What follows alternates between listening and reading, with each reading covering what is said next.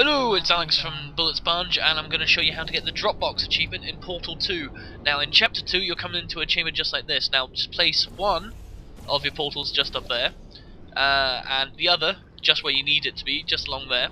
Hit the button, and the box will start bouncing along the faith plates. Bouncy, bouncy, bouncy.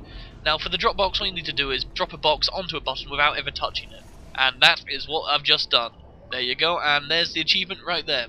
Hope this has helped, and have fun getting the achievement. Catch you later.